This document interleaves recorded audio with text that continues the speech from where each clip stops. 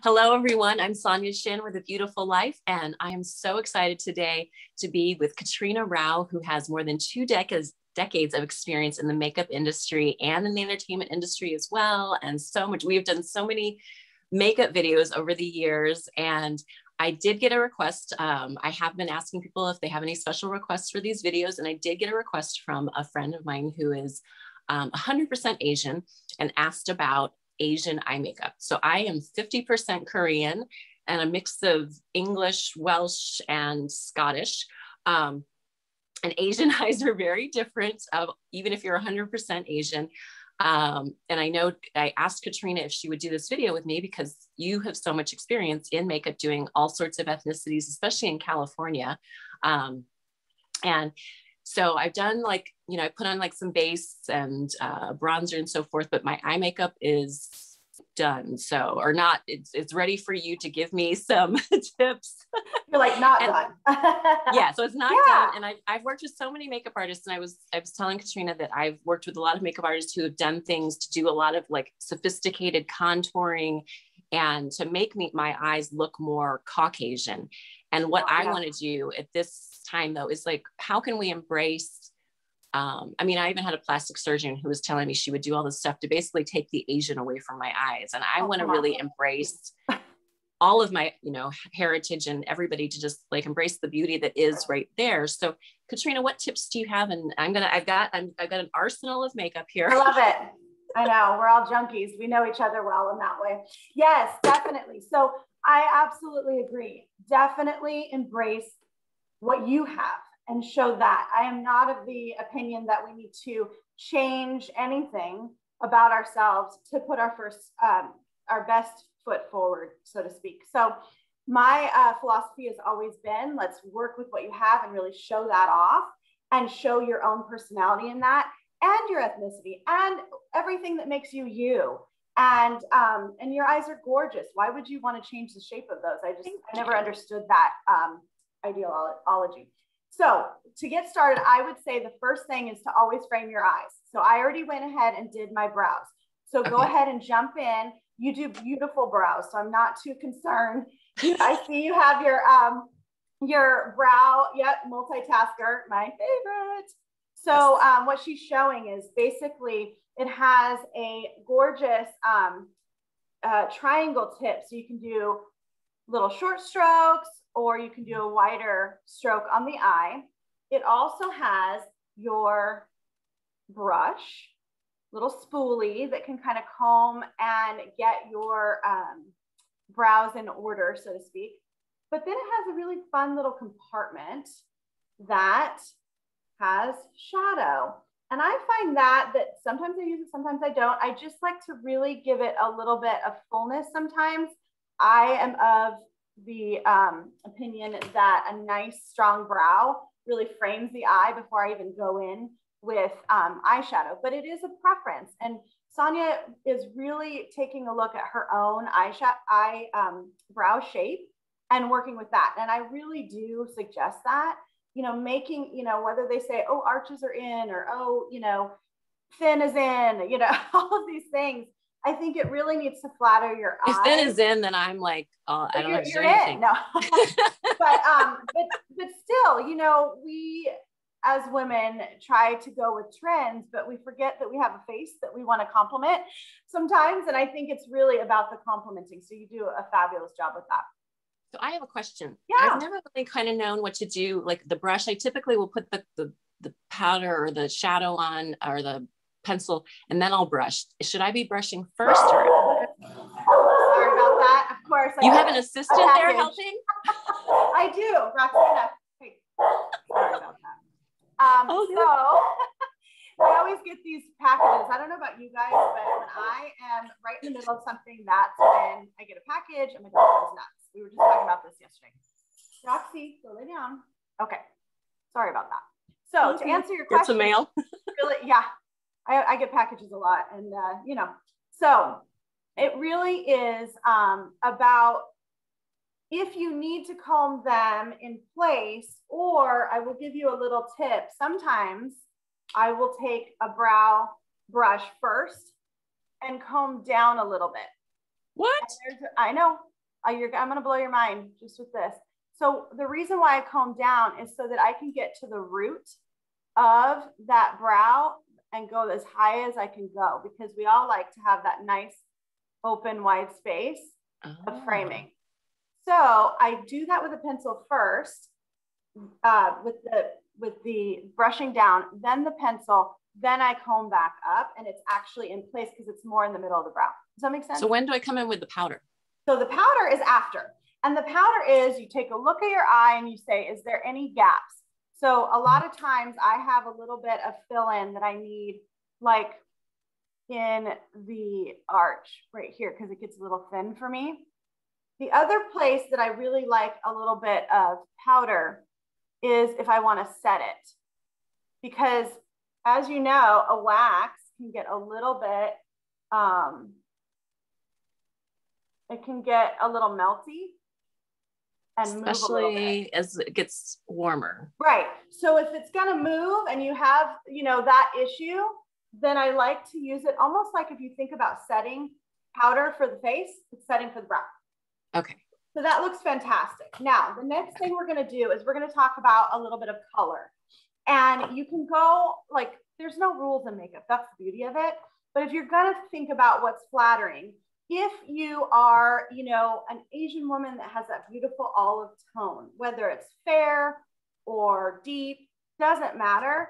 Something more cool, like a cooler gray or a cooler blue or cooler purple can be nice, okay? Because it will pop against your skin tone. So it's not just about the eye, right? And the eye color, it's also about your skin tone. A lot of people don't think about that. And you also don't want it necessarily to compete unless you want a lot of compliments on your eyeshadow and just be fancy that way. But a lot of times I like them to say, ooh, your eyes are beautiful, not, ooh, your makeup's beautiful. That's just me. So with that, I'm going to do for myself, I'm going to do, so we're going to do something different today. I know you were like so ready on the liner.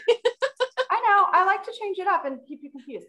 So today we're going to start with shadow and then liner. And I'll explain why as we go.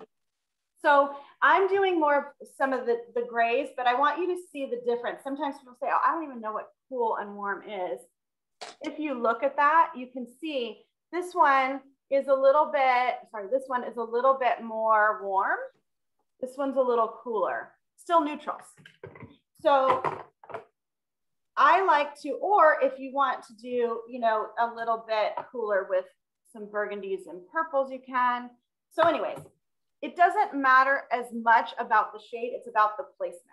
So let's talk about placement. Because I don't really have any. No, you can have I tend to have mostly warm tones. Listen, and that's okay because you're not as olive. You could even go crazy. I don't really mind. So if you want to do a warm, because here's the thing, you actually want something more neutral. I know your style. I know that you like to be more natural, right? So if you're going to go on the natural kick, a little bit of warm and a little bit of cool makes neutral. Oh.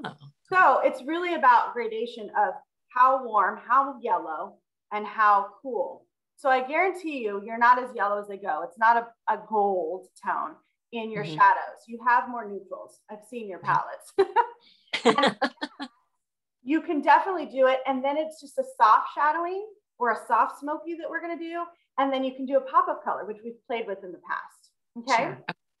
Lots of, I know, options. But the first thing we're going to do is we're going to get the darkest one in the palette. Okay. So whatever darkest you want to go today. I'm going to go pretty smoky because, well, I enjoy the flair of drama. And I'm going to take it and I'm going to literally pack it on the lid. I'm just going to take like a flat brush. Okay. You can see that flat brush. I'm going to give it a little bit of a setting spray or water. Okay. And I'm going to go into my darkest. Okay. Okay. And I'm going to lay it right on that lash line and build it up. Okay. Now, so when we talk Asian eye, yep, perfect. So that plum would be gorgeous on you. One. That would be gorgeous on you. So the reason why I'm going from the lash line up is really because with that Asian eye, like we were talking about, is that we're wanting it to really frame. It's all about framing so that that eye pops and you see right into that eye. Just like we frame a picture, you're going to frame this beautiful eye. Okay. And I typically go a little higher up. Now, granted, I don't have the Asian eye like I wish I did. I'll be honest. I think it's gorgeous. We all want what we don't have, right? It's so weird. I don't know where that comes from. So I go a little bit thicker. You should as well go a little bit thicker. Yep. Because it's, I mean, look at the difference. Just the pop, just with the deep. Yep. Exactly. I'm going to go a little past like the crease, so to speak. Exactly. So, and this is a good point. Everyone's crease is in a different place. Newsflash. Yeah. And people go, I don't have a crease. Well, your eye's open. So guess what? It may be right on the lash line, right? For that beautiful Asian elongated eye, but everyone has a crease. It doesn't mean making a new one somewhere else. That's the difference. And so I know I'm talking and you're looking amazing. So bear with me. I might just do one eye just so you can see the difference and keep going. Okay. So as long as you have a nice, good amount. Now, the tip is to then go the next shade in your palette, the next shade darker, to blend in the darkest one you just started. So every shadow, as we go along, is going to blend out and move up the eye. So there's no strong crease or strong, I should not crease, can't even say that word. Let me try again. It's not going to show a strong line of demarcation. So it's really just for blending. It's just for blending. Okay. So now I'm going to take this gorgeous shade. And at this point, I'm probably not going to wet it. And you don't have to wet the first one either.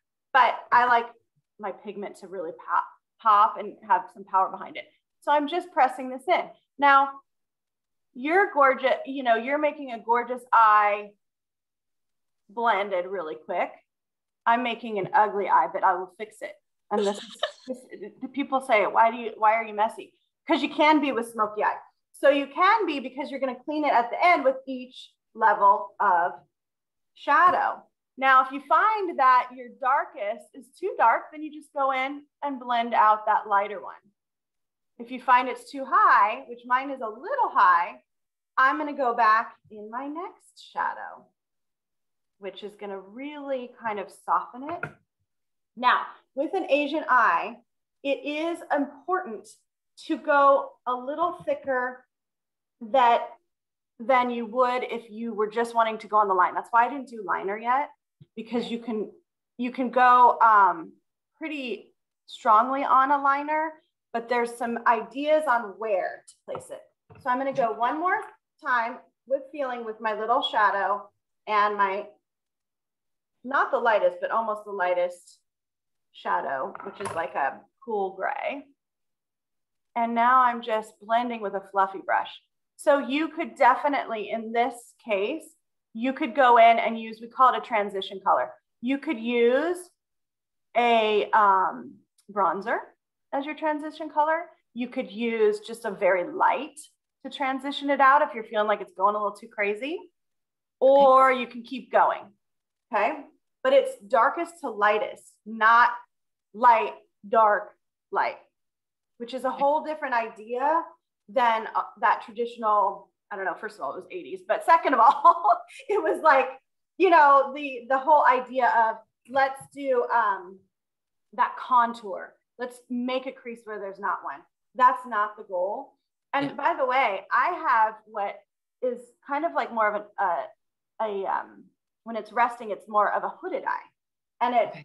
And so this also applies for a hooded eye. So depending on what you have going on, if you can really make it dark on the lower lash and then graduate up, that's the goal. Okay. And sometimes I'll just say, you're looking great. It's beautiful. And it's really going to pop when the eyeliner happens, because I'm doing it very obvious so that you kind of just can see it. And I might not have done this lip with this eye necessarily, but I wanted you to see the graduation. So I'm just letting you see. Can you see that? Yes. Awesome. Okay. Now, if I need a little cleanup on aisle 5, if I went too far up, you can take your concealer brush with a little excess concealer from when you did your concealer or dry, and you can just go in and clean up. so that you never want it all the way to your brow. Now, you have that soft smoky, which I love, and that's like a great everyday. So now we're gonna go with the eyeliner. Okay. And with the eyeliner, I am partial to black, but sometimes I do color. So I'm gonna do what we call a double line, okay? So with this, pick a black or a dark one, okay? Okay. Then pick a color or a lighter one. Okay, so you've got black, perfect. Let's go with black first. Okay. And you're gonna line the eye. Okay. All the way across. Now, when you're lining, you wanna make sure, like with your eye, I want it to be nice and rounded. So you're gonna maybe end up having a little thicker in the middle. If you want more elongation, like maybe you want to show that elongation off, then you'll do a little more wing. But I don't want it to be where you go past, I'm going to show you your little guideline. From your nose to the corner of your eye to the tip of your brow. That's where you stop. Yep, perfect. I can see it from here. So you have that nice elongation, which looks beautiful on your eye. If someone says, oh no, it's too long for their, whatever, their decision of what they want their eye to look like, then you can round it even more and not elongate, okay? So if you didn't, like for me, if I elongate too much, it changes my eye shape a little too much. So I'll go in and just build up the corner into the middle and stay thin on the inside. Now, some people say, oh, don't only do it 3/4 of the way, or only do, it's distracting. Don't do that. You can always smudge it or thin it out, but go all the way across because that's where your eyelashes should be, right? And so we want that framing or extension of the eyelash to show whether you have great eyelashes or not, it's gonna appear that you do. Look at, I mean, your eyes are popping like that. They look gorgeous. Now, if you want, you can go under. Some don't like that and they just want to look right up into the eye. If I want to, I always go thinner and smudged on the bottom.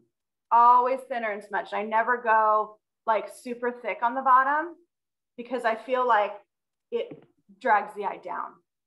And I see people do like that halo eye, or they'll do a ton of eye makeup all the way around. Looks great on Instagram, does not look great on an eye typically. Okay. And mine tends to look closed off. Like I love putting it in the waterline, but then it'll close. And that's why I typically don't do that. The only time I do it is if I can see skin underneath my eyelash up above, I'll go in and do that, but not so much down below unless I'm just trying to do a fun look that typically doesn't work as well. Okay. So last but not least, because I know we got to get going here, we are going to take our fun color or our lighter brown, neutral's fine, purple's fine, anything you want at this point. You have a neutral eye, so you can play with whatever you like. I have this color, what's it called? This kind of brownish burgundy suede. It's my favorite. Okay. I love it, and it's perfect for you. So I'm going to go in with Night Violet just so you can see the difference. Yep, burgundy suede is so beautiful. You'll see that there's so many people talking on YouTube about burgundy suede. It's like the hot color. Okay. And we've had it forever. It's just, people just love it. So I'm going to take it and I'm going to show you actually on my hand what you're going to do on your eye. So you're going to take it. And so you have this black base, right? You're going to not go over it, not right over it. You're going to go above it. Okay. And then that way, I want you to be able to see that. There you go. Yes. Above it. I know it's like, what? Because you don't have the lash line as your guide anymore. But the beautiful thing is it doesn't have to be perfect, because then you're going to take it and you're going to blend it out. And that causes a nice, really pretty definition as well.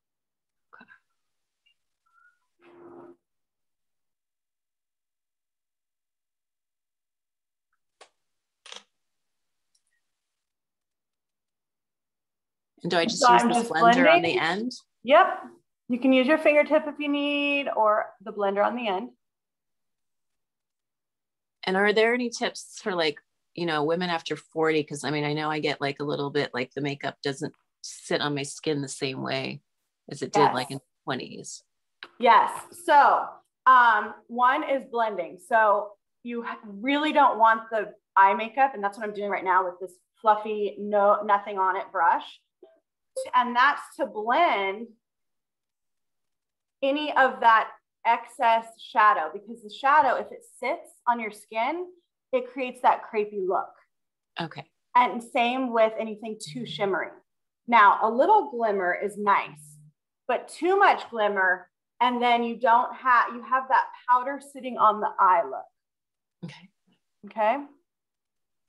I also, if I'm finding that I have, you know, everyone has different issues, but I find that, okay, this is a little bit stark. If I go in and give a little lift or a warmth of my bronzer and take it, and I can use it with this really light fluffy brush with hardly anything, and it lifts the eye just ever so slightly. You're not making a crease, okay? That I don't want you to think, because you're not in the crease, you're above it.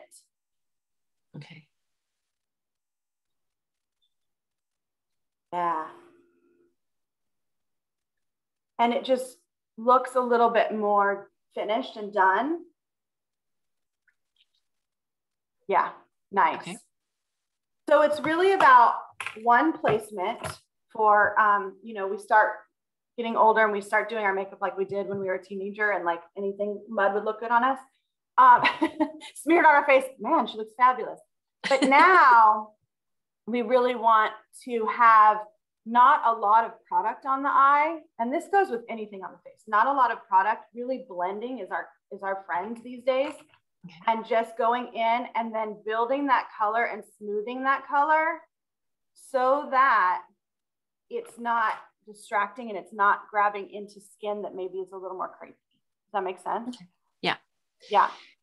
So I want to be mindful of time. We go into mascara, or I would say load up that mascara. It looks amazing, Sonja.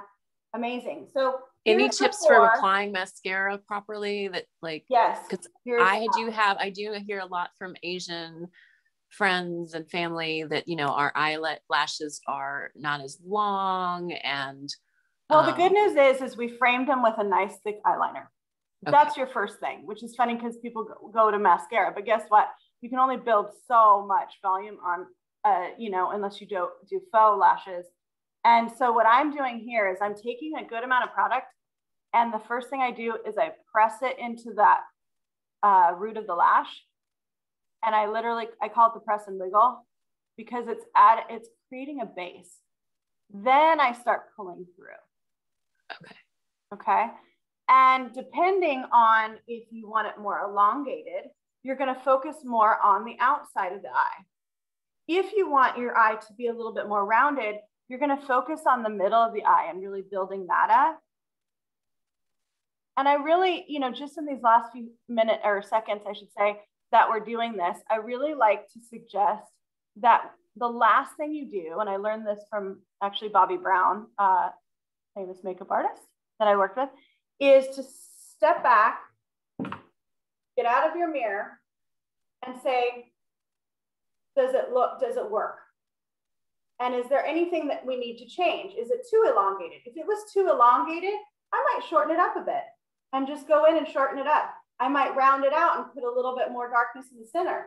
If it's too round and more doll eye and I want it more elongated, I might extend my eyeliner and do a little bit more lash on the outside.